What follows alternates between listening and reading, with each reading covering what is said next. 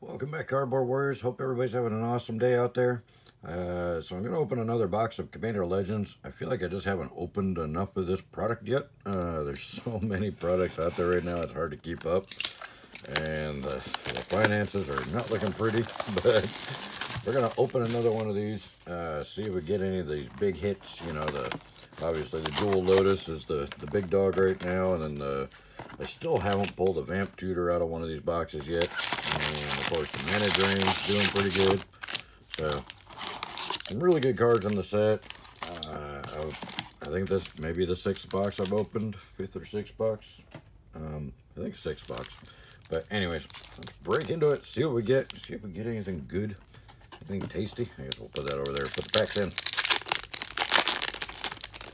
Definitely need one of those big hits to pay for the box, of course, because these aren't terribly expensive still, considering how long they've been out, but they are still a little bit pricey. They're still over 100 a box, about I think 105, 110 or so a box, I think, is about the cheapest you're going to find them right now. So, Nib and Rolls disc for our first rare. But there's a lot of good Commander staples in here, so this set will probably age pretty decently. We'll see. The box prices compared to what's coming out now, Immaculate Magistrate is actually pretty good, because this new Modern Horizon coming out, the prices are unbelievable on that.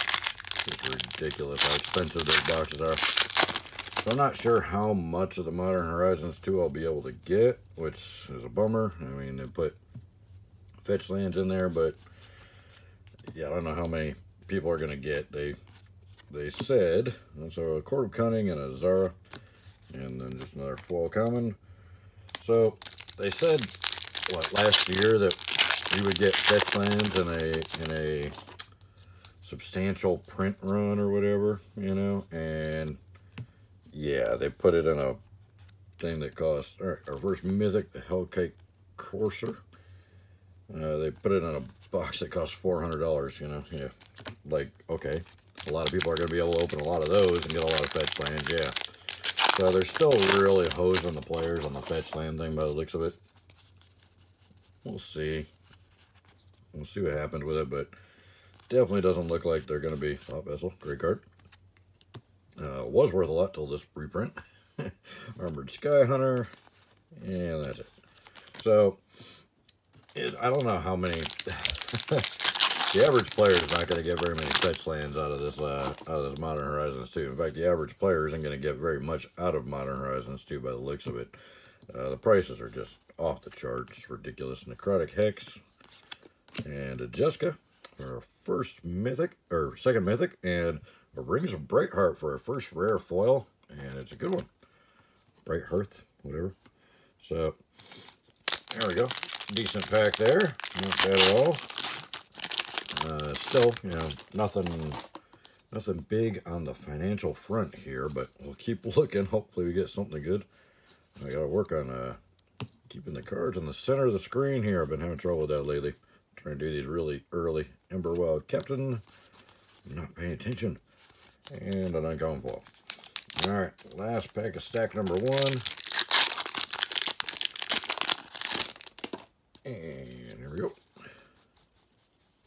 I'm only half awake when I'm doing these because I'm doing pretty early in the morning for me. Sakashima's Will, not the Sakashima we want. Bilby, not a bad rare. And a foil common. Alright, stack number 2. We're clear the way through the box. So far, nothing spicy. Nothing terribly spicy, anyway. Some decent stuff, but a lot of people aren't caring about the foils these days. Court of Ire. The foil prices are less than the standard prices in some cases. I'd say a lot of cases. Especially this set, because the foils tend to pringle quite a bit in this one. Let's just knock commons around.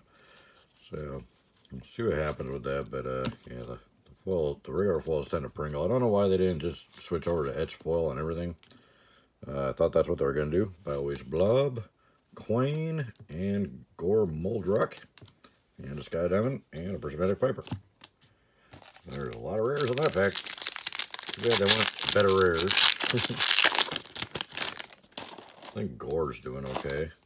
Worth a few bucks. Yeah. Keep going. Where's the big hits? Command Beacon. And a Hans. I get so many Hans in this set. I have a ridiculous amount of Hans Ericssons. It's not even funny. Alright. Going here. And Blade Griff Prototype. And that's it. Oh, a Blasphemous Act for a second foil rare. We'll keep track of the foil rares and the mythics. Yes, we don't have a whole lot of mythics yet. Only 2 halfway through the box. Only got 2 mythics. And it's a little scary. A little bit scary. Austere Command. And Falling Gun. Alright. Where's the good stuff? Come on, box.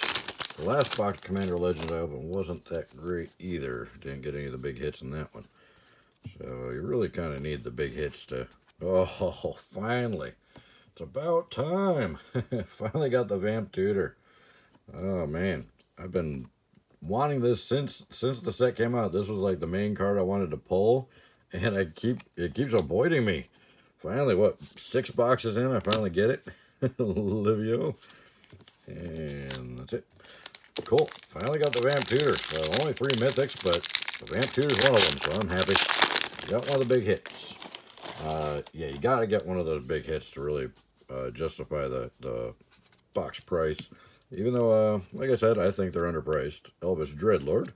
But that won't be very long. I'm sure somebody we know who will make a video about how underpriced they are, and then the price will double overnight, like they always do when he makes those videos. I wish he'd stop making those videos, because I really can't afford the cards already, dude. Stop making them more expensive. Sakashima's Protege. Again, not the Sakashima we want. Obeka. Nice little commander card there. And another Prismatic Piper. Alright, last stack. What are we going to get? We did get the Vamp Tutor. Will we get a Jewel Lotus and make this like the most epic box ever? Because that would be awesome. Alright. And Court of Grace. And Nib and Roll. And a Krark the Thumbless for our first etch foil. So, yeah, I don't know why they're not doing all the foils and the etching. I don't know if it costs more money or takes more time or what, but it's better than the Pringles cards. Arcane Signet. Great uncommons in this set. Aura Phoenix, and nothing in the back. And a common foil. Alright, getting down there. 6 packs to go. My voice all cracking because I'm not quite awake yet. Alright. Kamal's Will. And an Eligeth. And an Open the Armory foil. Not a bad foil uncommon to get. I think this is the uncommon that's probably gonna surprise everybody in the future. I mean, it's a tutor for 2. Yeah, it only goes after auras or equipment, but I mean, you can do a lot with auras and equipment these days. So, any tutor for 2 with no drawbacks, yeah, I'm down. I'm gonna grab those. Opposition Agent, great rare, one of the most expensive rares in the set. And there we go. So, is it the most expensive or the second most expensive? I don't know. The price will probably change tomorrow anyway. So, alright. That's just how these cards work. The cardboard life. Alright. Body of Knowledge. And that's it. Alright. We got 3 packs left. Come on. We need some more spiciness. We only got 3 mythics. 3 mythics in the whole box so far. That's terrible. We need more mythics. Nobody can afford the collector's boxes. Our first land, the Spectator Seating. And a Belborca. That's a nice rare. And a common foil. Alright, 2 packs left. Can't believe it's only got 1 land and 3 mythics so far. This is very weird. Now, one of the mythics was obviously an amazing hit, so that makes up for it. But still, there we go. Archon of Coronation. Mythic nobody cares about. And another common foil, and another Piper. Alright, last pack. Will we get anything spicy? Is there a foil Jewel Lotus in here? Borderless Jewel Lotus, maybe?